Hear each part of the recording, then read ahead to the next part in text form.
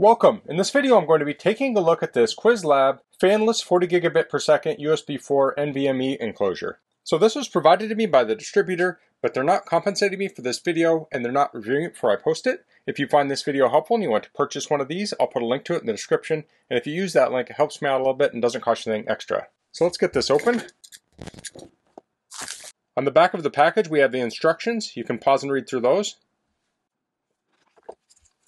So in this little pouch, I'm guessing it's tools.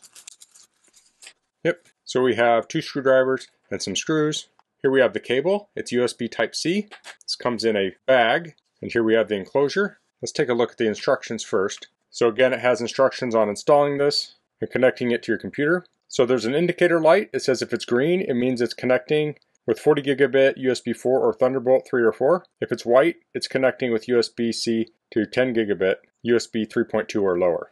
So you can connect this up to newer computers with the higher speeds. If your computer doesn't support the highest speeds, it'll fall back to the lower speeds. So here's the enclosure. It's made of aluminum. So it has heat sink on the bottom, has rubber feet, so this will sit up above the surface just a little bit, and has those grooves going the full width. Looks really nice. It says QWIIZLAB there. On the other side, we have the light and the port. So to open this, we want to take the screws out, and this is a Torx. I'm not sure the exact size, but it comes with a screwdriver. And it looks like those 2 screws are extra screws maybe. I have the screws out. Let's see if I can pull this apart. Okay, so here's the top. We have foam here and here, and this is just a milled piece of aluminum. Feels very significant. It's nice. Then here we have the thermal pads and the circuit board. Again, it just looks really nice. Let's get these out. Looks like we got 2 pads, plus the smaller ones. So I'm going to look at the instructions again real quick. So it wants us to install 2 thermal pads. It wants one on the SSD and one on this chip here. This is the screw to hold the SSD in place, and it supports different sizes as you can see here. And it does come with an extra screw for that also. So I'll take that screw out, and it has a little bit of knurling on it. And I'll install my SSD. So I have this Crucial P5 Plus. So to install this, I'm going to insert it. Okay, and now when I hinge it down, it should line up with that hole. And this screw has a little groove in it. I want to put the groove in the edge of the SSD.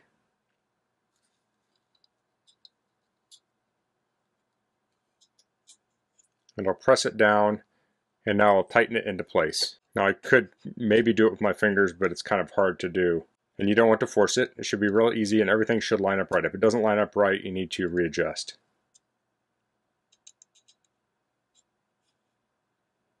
Okay, there we go. It doesn't need to be super tight as long as it's held in place. So now I can put the thermal pad on, and it came with 2 extra. I'll throw those back in the bag.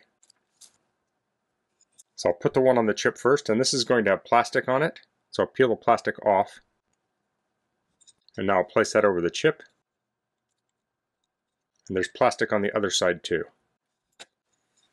Next I'll do the same for the SSD. So I peel the plastic off and I'll line this up with the SSD. And I'll take the second layer off. So here we have the thermal pads applied. We'll put this back on. See the orientation. This might be symmetrical. Yep, sure seems to be.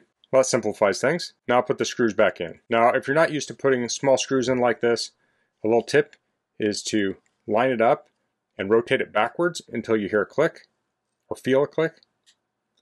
That means the threads are lined up, and then you can tighten it down. Now I'm going to leave it a little loose until I get all 4 in so it doesn't bind up, and then I'll tighten them all down at the same time or at the end.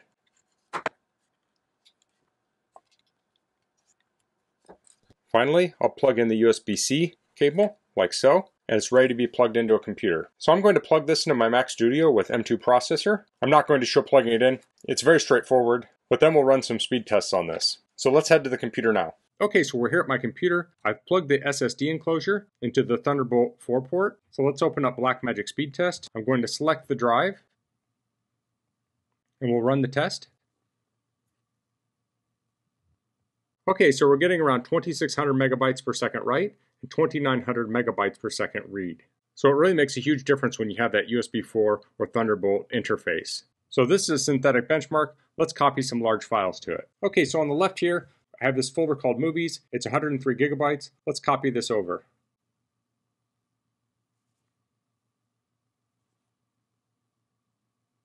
Okay, so I sped that up, but I put up on the screen the actual time that took, and it was very fast.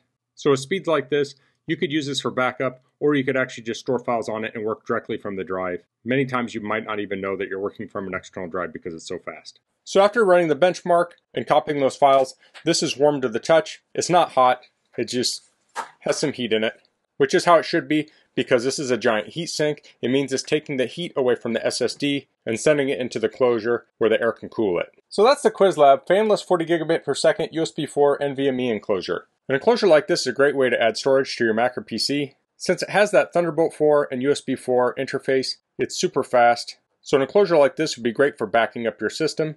It would also be great for storing your files while you're working on them. Now I don't think I mentioned, but that was a 1 terabyte SSD, but you could put larger SSDs in this. Of course, this is also fanless, so it's going to be silent. And it came with a nice pouch, so if you're taking this with you, you have a nice way to carry it. So this would be a great complement to something like a MacBook or a Surface or even a Chromebook. Oftentimes those systems have non-upgradable memory, so this is a great way to add extra storage. And this also looks really nice. So that's all I'm going to cover in this video. If you have any questions, please leave them in the comments. If you like this video, please click like. If you haven't subscribed to my channel, I'd appreciate if you could do that. And thanks for watching. Until next time, goodbye.